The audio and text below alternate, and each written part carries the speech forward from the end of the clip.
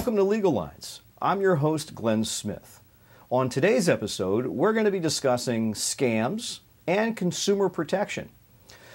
In 2020, over 47% of Americans had found themselves in some form to be victims of identity theft, and losses exceeding over $700 billion, which was a 42% increase from the year before. So if you or someone you know has been a victim of scams, this show's for you. But we're also going to be talking a little bit about how to protect yourself so you do not become one of those. So the losses, as far as the forecast goes for scams and consumer protection related issues, are expected to increase this year and undoubtedly every year after. So this is going to continue to be an issue.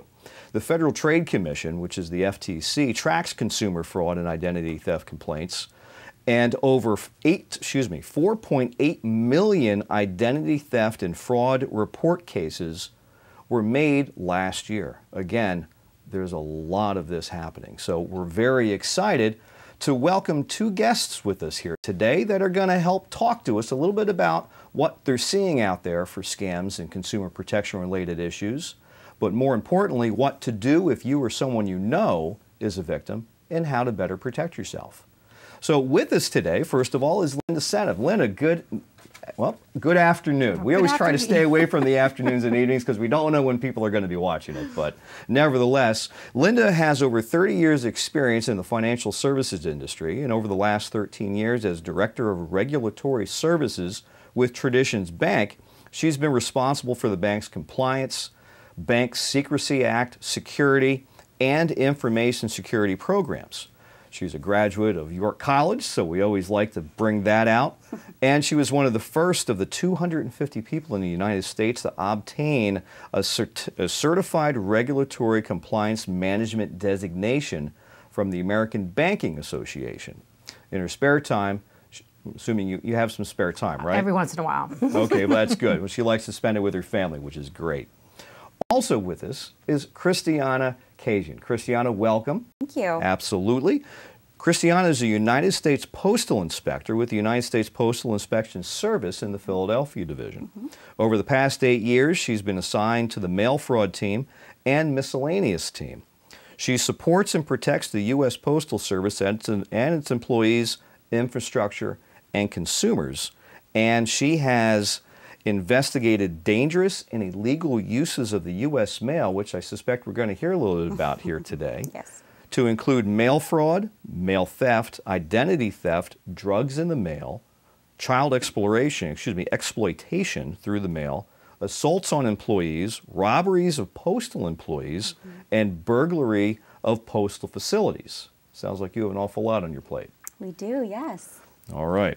So during her tenure, she's investigated cross-border, mass marketing, and advance-free fraud schemes, and has spoken with hundreds of victims of mail fraud schemes. Again, ladies, welcome. Thank you. So as we talked about in the beginning here, there are an awful lot of cases that are happening in this country every year when it comes to fraud and scams. So tell us a little about some of the things that you're seeing out there. What should people be aware of? Well, I think it starts with the emotion and the people that are being scammed, and then that plays into the type of scams that we're seeing. Romance scam is the first thing that comes to mind, where someone meets someone on the internet, and through that interaction, the victim eventually sends money or to the loved one, or is asked to send money to somebody on behalf of the loved one, and next thing you know, the money's gone, and so is the loved one. That's probably a big one for us. We're also seeing some of the unemployment scams, going back to the identity theft that you were talking about, individuals who are starting to hear that they got their unemployment and they're like, no, I never got any money, that sort of thing. Probably would be two of the bigger ones we're seeing.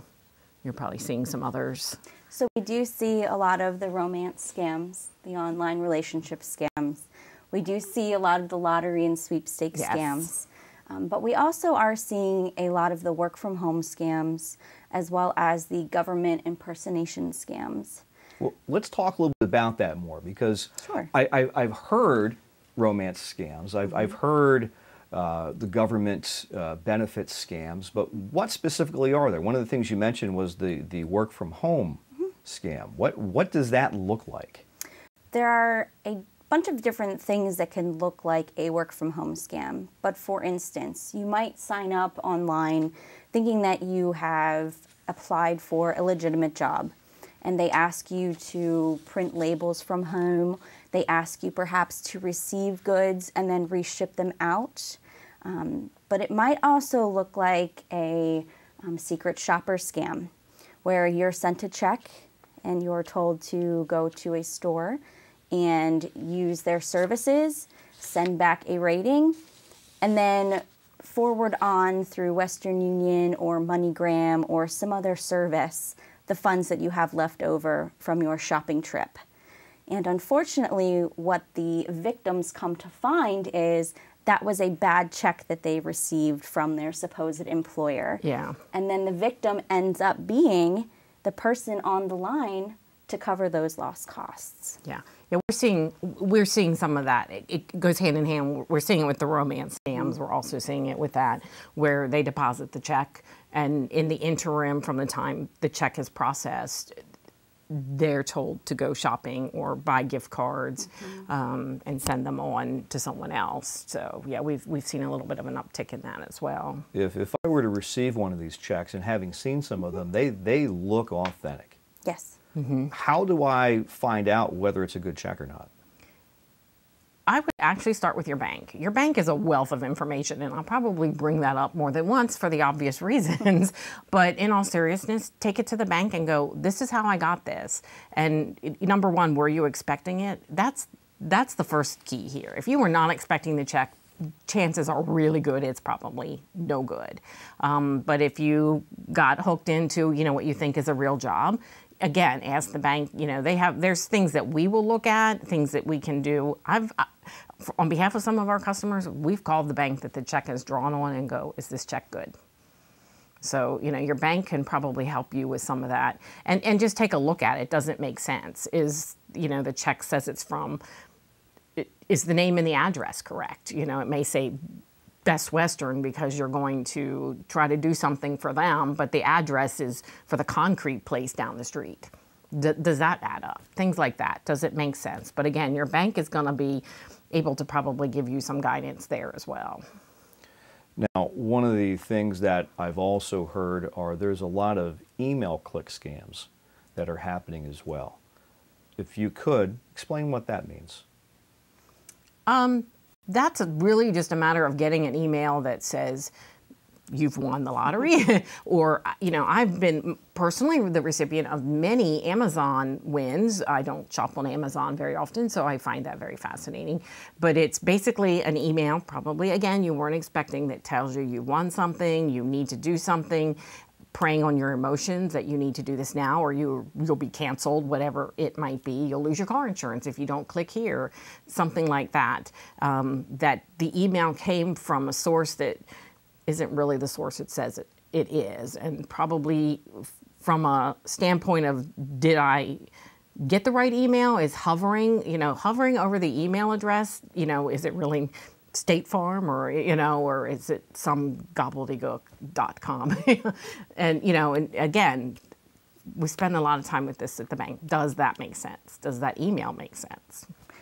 And to follow up on what Linda had to say, no matter how you receive a solicitation, whether it's through the email, whether it's through text message, whether it's online, or whether you receive something through the mail, it is always important to do your research, to reach out to the bank, like Linda said, or some other trusted person, whether that's a relative or a friend or even your gut. A lot of the time, if you receive something and something just doesn't seem right, your gut's telling you that it doesn't feel right, you should probably reach out and start having a conversation.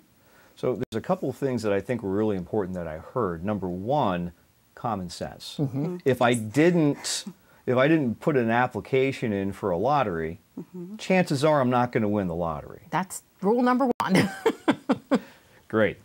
And I think also with the emails, because I received the emails, and I'm sure everybody else out there is getting the exact same emails, that my Amazon account has been frozen, or my PayPal account, or something horrible has happened to me and I have to act now.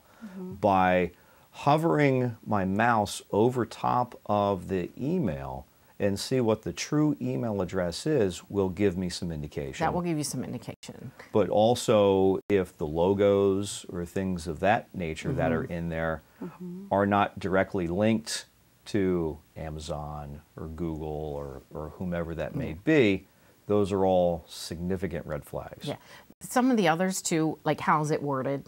You know, that the fraudsters are getting better at the English language, but there's still a couple of things that they haven't quite gotten. So does it read correctly? And always, you know, to what Christiana, sorry, that, you know, do your due diligence. You know, check with Amazon. Just don't do it through that email you just got. Use a different source. I'm sure you can go on the trusted Amazon site and, you know, there's numbers to call and people, you know, that you can contact, you know, verify it in another manner. I mean, it could be legit, but. And with any kind of scam, and as Linda did say, they're targeted to raise your emotion, and they're really trying to get you to act without thinking too much. And so they give you some of these dire situations and use some very strong language to kind of heighten your senses and make you act without thinking. So if you come into any of those situations, even though it might be hard, try to take a step back, take a breath, and really think through what you're about to do and if it actually makes sense. Great advice. Now, one of the other scams, and I've had a number of clients over the past year that have fallen prey to this, are imposter scams. So tell us about imposter scams. What are those and what do they look like? Go ahead. Are you referring, when you call it an imposter scam, are you referring to someone shows up and says they're from the electrical? Like, I'm not exactly sure where you're heading. Fair enough. I'll give you a really good example. We had a client and they received a phone call from the FBI. Oh, yes. Yes. Okay. And if they didn't act promptly, they were going to be arrested. Oh, yeah. Probably right behind that, they'll also be need to pay their IRS bill too, would be my guess. The FBI doesn't do it that way, and that is going to be hard because you're on the phone and checking another source is going to be more of a challenge. But recognizing that who's calling you, that's not the way they do business. The IRS calls, you know, if you do not make your payment, you know, you're going to jail, just like the FBI, you're going to jail. A lot of people are going to jail. It's take that step back and recognize who's calling you, and that's not probably the way they do business. But it's hard, and I can appreciate that. I got the IRS call, and for just a second, you're like, no, Linda. It's a very scary call, but to your point again, they don't do business like that. Exactly.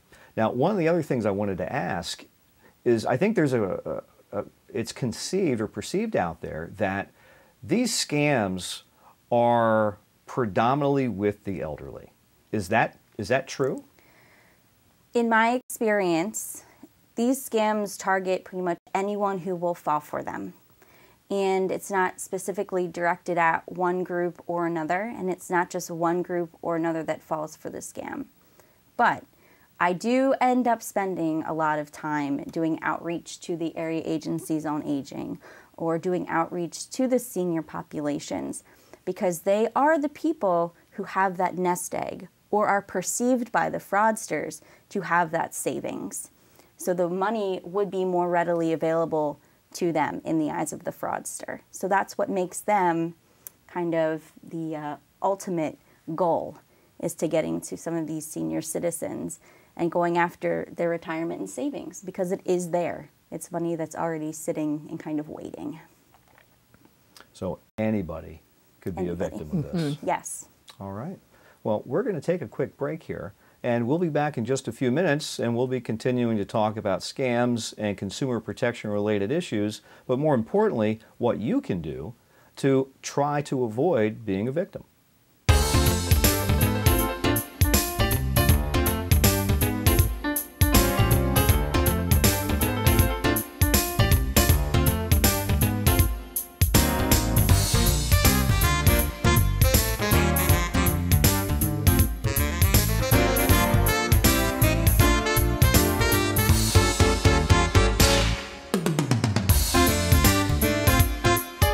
Welcome back. Welcome back to Legal Lines. I'm your host, Glenn Smith, and with us today are Linda Senft from Traditions Bank and Christiana Kasian, the U.S. Postal Inspector. And today we're talking about scams and consumer protection-related fraud. So ladies, in the first segment we were talking about different types of fraud or scams that we're seeing out there. One of the things we didn't talk about was the loan scam.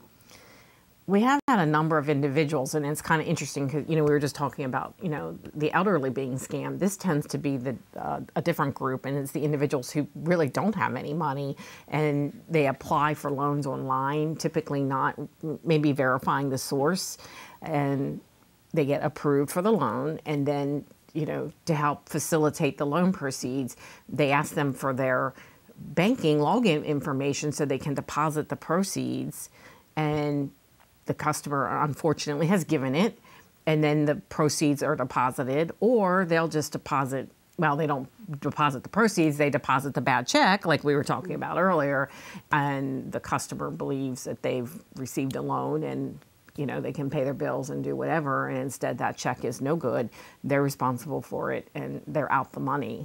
And we have seen a number of situations with that, and it's very disheartening because it's one thing to lose money, at least if you have, these people have no money, and that's, now the hole is even deeper.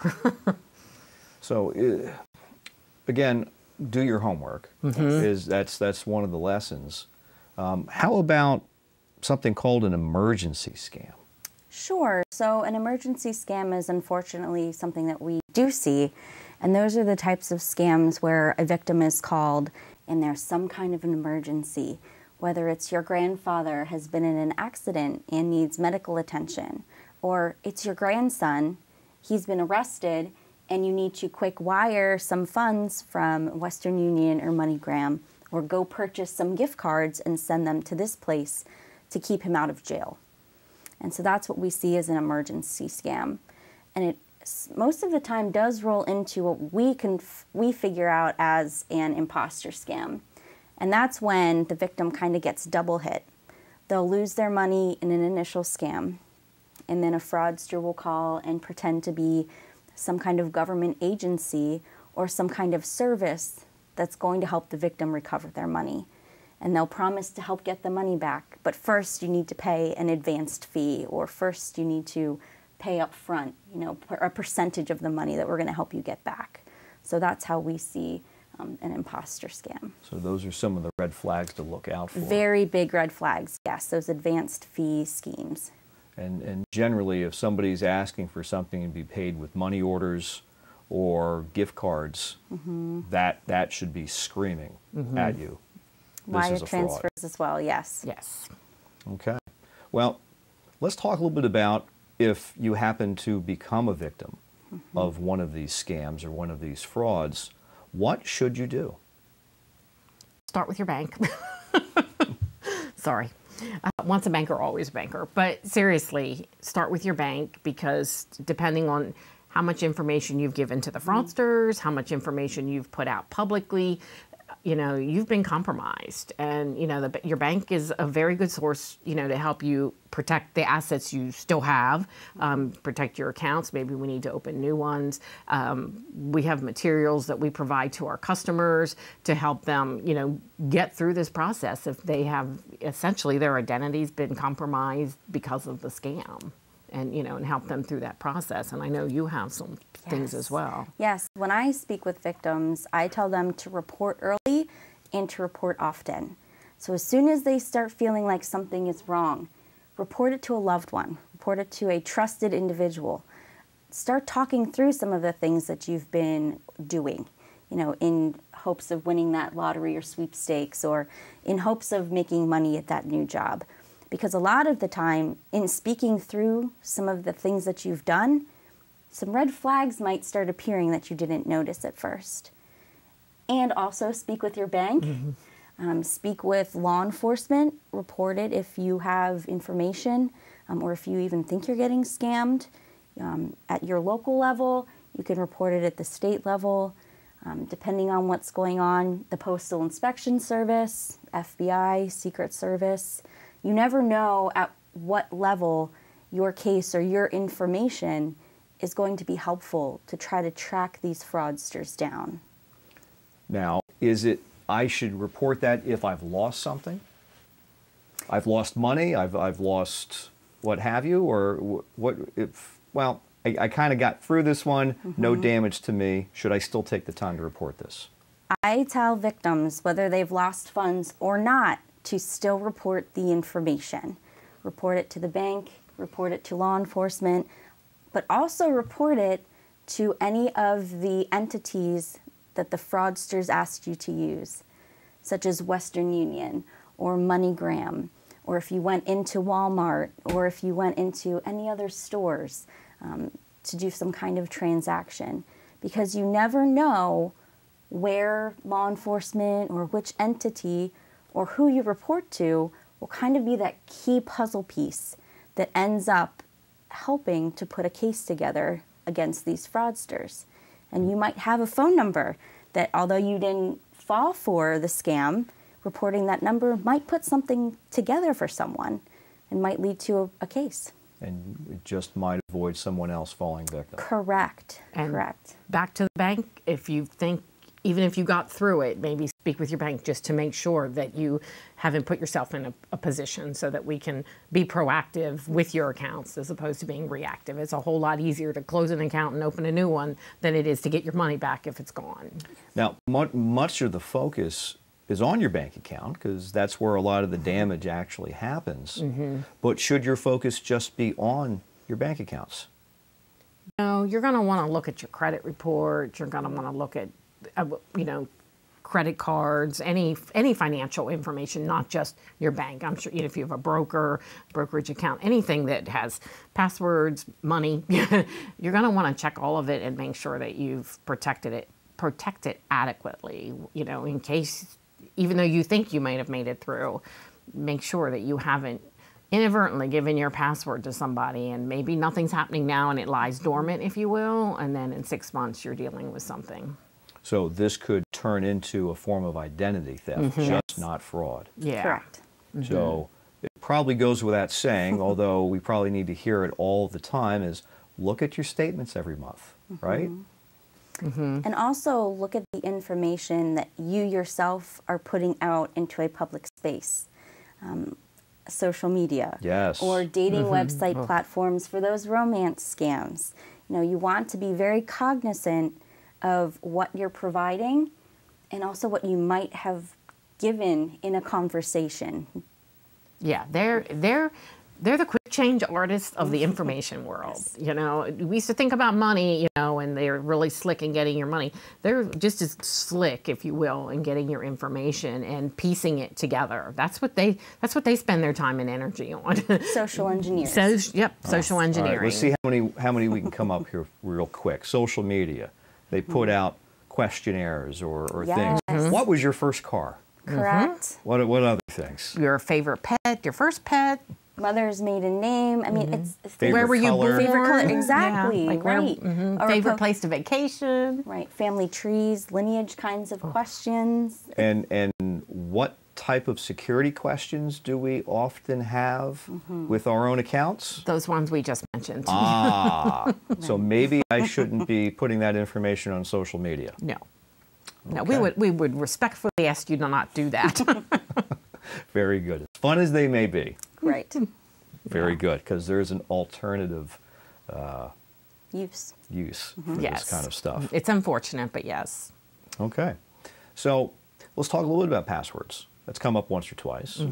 General rule of thumb for passwords. The longer the better. The more complexity to it, numbers, capital letters, the characters, no real words, probably the easiest way to think about it. Things you haven't put out there in a public space or is easily found about you. Yeah. Should I have the same password for everything? I don't recommend that either. About how often should I change my passwords? I'd like to say every 90 days would probably be a real pain, but you probably I don't know that I have a rule of thumb for that, but I wouldn't have used 90 days. And now with technology, there are ways to find out if a password has been compromised. Businesses do reach out and let you know if something has gone awry, and you might need to take that extra security or prevention measure. So that has been a more talked about issue, and I think that in general people are becoming more aware of the things that they need to be doing to protect their passwords. Now, one of the things that I've read recently and preparing for our talk here today is when it comes to passwords, I need to be careful about using them on computers that aren't mine. Correct. So perhaps my office computer, perhaps the computer at the library, things of that nature, because we don't know where that information is going to go. Yeah, if you're in a public space, never save the password. I mean, you may have to log in, I guess, for a reason, but don't save the password. All right, so I also wrote down, let's see, I think we hit some of these already, but for passwords, don't use personal information. Don't use real words. Linda, you said that one already. The longer the better. Modify easy to remember phrases, because that's always the challenge with this. If you have a series of letters, numbers, and symbols and things of that nature, how am I going to remember this? But I can come up with interesting ways of using the words with maybe a number 1 for an I, or an exclamation point, or a 0 in place of an O, things of that nature. Change your passwords on a regular basis. Use different passwords on different accounts. And as we said already, do not type passwords on devices or networks you do not control. All right. So I mentioned back in the beginning the Federal Trade Commission. And they're in fact the ones that much of this is reported to from a fraud and scam standpoint. Can one get more information from the Federal Trade Commission? The Federal Trade Commission is a wealth of information, and I would highly recommend www.ftc.gov to go there, look to see what scams are out there, what you can do, and there's also a lot of information on what to do and how to help you if this has happened to you. Give that website one more time. www.ftc.gov. Wonderful. Well, ladies, we're getting down to the end of our show. I'd like to thank both of you again for coming on and sharing with us your experience, and hopefully this will help our viewership not be susceptible to frauds going forwards for them and also the ones that they know. But if you do find yourself a victim, you can contact the York County Bar Association, their lawyer referral program, at 717-854-8755 to speak with an attorney about it, or you can shoot us an email as well. So again, my name is Glenn Smith. This has been Legal Lines, and we'll see you soon.